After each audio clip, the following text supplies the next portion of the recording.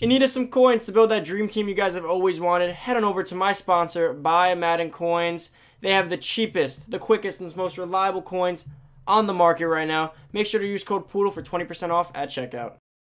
Hey, what's going on, everybody? It's Poodle back with another Madden Ultimate Team video, guys. And today, because Series 2 is officially here, we do have access to a brand new Power Pass. Now, if you guys don't know what a Power Pass is, which I hope you guys at this point do, Power Passes pretty much replace whatever player at that overall is necessary. So let's say you get a Telvin Smith power-up, right?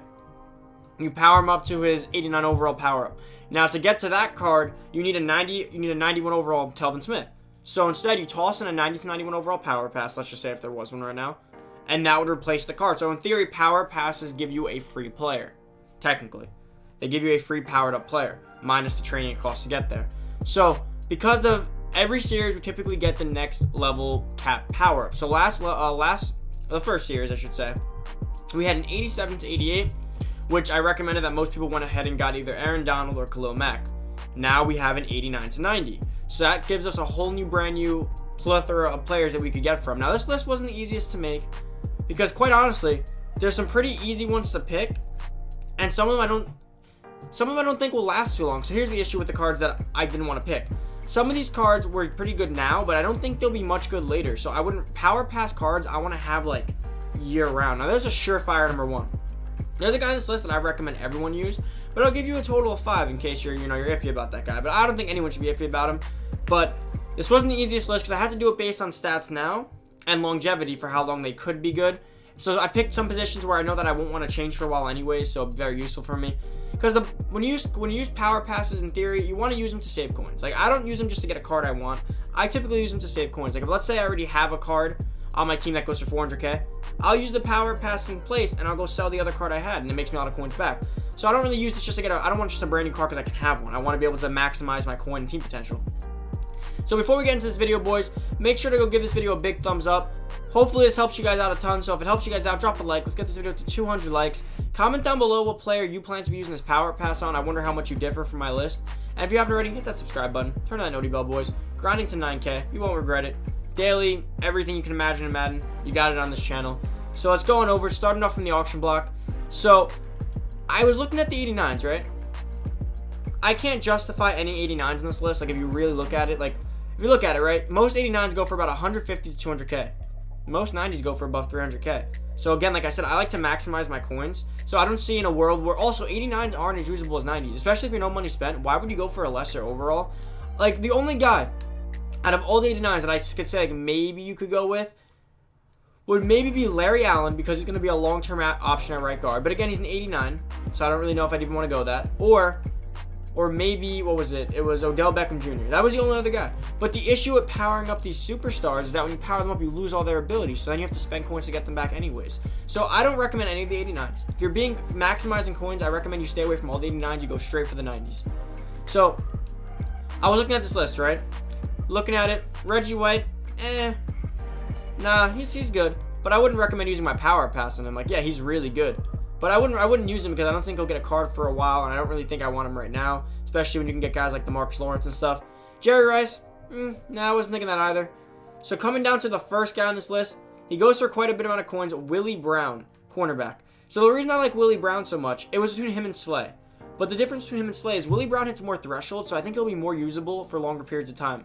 Darius Slay has the speed, but Willie Brown has 87 speed, 85 excel, 85 agility, 85 jumping, 88 play rec, 90 man, 89 zone, 88 press. If you power this guy up, which you have to do, plus you chem him up with lockdown, he will have the man coverage threshold, the zone threshold, the press threshold, the play rec threshold, and you have an 88 speed. So in my personal opinion, Willie Brown is a top 2 corner in the game, only with Slay competing with him. You really can't mess up with this one. And because he hits so many thresholds, he'll be usable for a long period of time. Darius Slay doesn't hit the zone threshold or the press threshold, so that kind of limits him in my opinion. He can do it all. He's physical, he's fast, he's taller, he can play rec, he can play in the run game, he can run stop, he can play zone, man, excel, jump, agility. He does it all. I really love this Willie Brown. I think he's an awesome option at number 5. Again, he's probably interchangeable for many with Slay, so that's an honorable mention for you guys. Next on the list was tough, right? So like Elway, no. Mahomes, no, because Mahomes, again, you lose all your abilities. What makes this Mahomes so good is all the abilities he comes with. So if you go for what I said, you end up losing all your Mahomes abilities. So next I went with Anthony Munoz. Now, the reason for that is because line's important. It always is important, and that's a position you hate buying. So instead of spending 300K on alignment, you could just power him up, get him all the way, and look at these stats. 87 strength, 87 awareness, 90 pass block, 88 pass block power, 88 pass block finesse, 88 run block, 86 run block power, and 88 run block finesse. If you power him up, which you have to, you chem him up with some pass blocking or run blocking, and you put John Madden passing or rushing on him, he could potentially hit most of the pass blocking and run blocking threshold. So he will be a set it and forget it left tackle for a few months easily with good awareness, good strength. He can do it all. I feel like he's just like a kind of guy that you just pick up, drop him, and you forget about him. I think he's an awesome option. He's not flashy, but again, this isn't about being flashy. Like, if I want to be flashy, I could say, oh, Steve Young, but I don't really think Steve Young is an answer at quarterback. I don't think he's long-term. His accuracy's good. His speed's good, but nothing there's, like, great. If I'm going to go, I want some stats that are great. Nothing there's above a 90. I just don't really see it, in my opinion. Steve Young's amazing, but he's not like great. Like, he's not that card that I really want. I'm not going with flashy. I'm going with what saves you the most amount of coins. Next on the list is going to be Julio Jones. I love this card, and he goes for 400K, so you're saving a lot of coins on that. I'm honestly contemplating buying Julio Jones. I'm kind of trying to stop myself, but look at this Julio. Let's compare him to our, like, I don't even know, like, Torry Holt, our 90 overall, or like even DeAndre Hopkins. Like, I don't really know what to compare him to, but he's at 87 speed. That's pretty, and if you power him up, he's going to have an 88 speed, so he's really fast. 92 jumping. That's some elite level elite level jumping right there. Right up there with DeAndre Hopkins. 86 catch. Not the highest, but it's good. 88 catch in traffic, which is huge. 88 spec catch, which is huge. And his route running is 90, 89, and 85. So when this card is powered up and fully chemmed up, he'll have about an 88 speed, a 93 jumping, like an 89 catch. He'll have about 90 catch in traffic. He could get a 90 spec catch if you go deep on him. He'll have above 90 route running besides deep route running. And let's see what his ball carrier moves are. Agility's a 90. That's huge. Let's see what his other off-ball stats are. Let's see. Elusiveness is an 80. Ball carrier vision is 89. His spin and his stiff arm isn't great, but stiff arm is actually not bad considering he's a wide receiver. And his juke's an 82. This card has a, can he run block? Did I pass that already? Run block. No, but he's a good break tackle. So, I don't know. I think this card's insane. I really do love this card. It's kept a lot of me to not go out and buy him right away. I highly recommend you pick him up. Next on this list, another guy that's not flashy, but again, he's an awesome guy to just get, set it and forget it, and just forget that you never have to pay for it. And he's a very usable card. Of course, I don't see him. Let's refresh the block real quick. Is he really not here? Am I being blind right now? Where you at?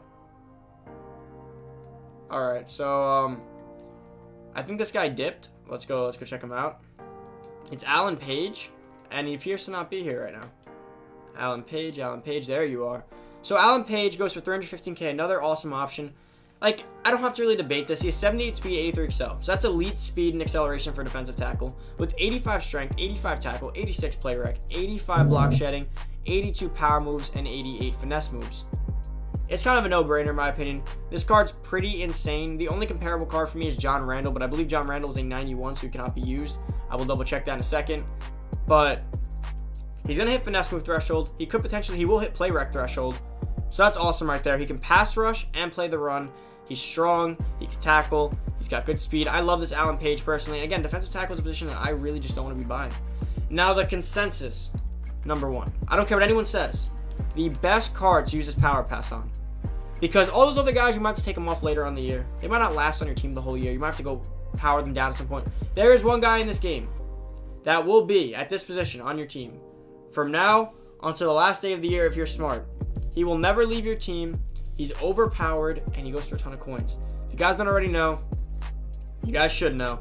Lawrence Taylor goes for 370K. Let's look. I'll show you guys him powered up right here. Powered up, he has 85 speed, 88 acceleration, and outside linebacker as a pass rusher. So it's really as like an end, if you really think about it. All right, 85 speed and 80 excel at end.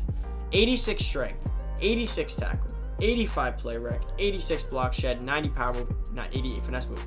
You chem this guy up properly, he will hit, and you put John Madden coach on him. He will have above 90 and above 90 power and finesse moves, I should say. So he'll have threshold pass rushing no matter which one it goes. He'll have really high play rec, really crazy elite speed. If you put sprinter on this guy and John Madden athleticism, if that comes out this series, you could potentially get this guy up to like an 88 speed. That's unreal at outside linebacker, guys. And the best part about him, The best part about it, he's set and forget for the year. Not many cards you could say are just put in your lineup for the rest of the year. You don't have to worry about them. You put him at outside linebacker, you chem him up, you power him up, you put abilities on him, and you just let him sit there. You never have to change it again. The only time I got to spend coins on this card is to get his next new card that will come out eventually. This card is overpowered. I think it's the consensus #1. I don't know how many people could even disagree with that. If I had to use this pass, I think what I'm going to do is, because I did pay for Lawrence Taylor, I think I will go power down his full one. Go sell his full one for 380k, get back like 350k, and then put the power pass in. Now I'm 350k richer, and I got Lawrence Taylor still. It's like nothing changed. That's how I like to use my power passes. I just replace them for cards with coins. I think that's the smartest way to use them. I'm gonna cash back out. I think it's personally, in my opinion, best option, guys. Thank you so much for watching. I hope you guys did enjoy. If you did enjoy this video, and it does give you some insight on how to think about using these power passes, even if you don't like my choices, at least I gave you some insight, like how to think, like, are they gonna last long? Do I get a lot of coins back? Am I shorting myself by getting an 89 over that goes for 150k when I can get a card that goes for 380k? It's just think, you know, like food for thought or whatever that thing's called, like something like that. Just think about it. Thank you guys for watching. Drop a like in this video if you did enjoy. Let's get this video to 200 likes. Make sure to subscribe for daily content just like this. Stay up to date with everything that goes on in Madden. Turn on that noti bell, boys. Thank you so much for watching. Enjoy the rest of your day. Enjoy Series 2. And stay tuned for a ton of videos this weekend. I'm out. See you guys in the next video. Peace.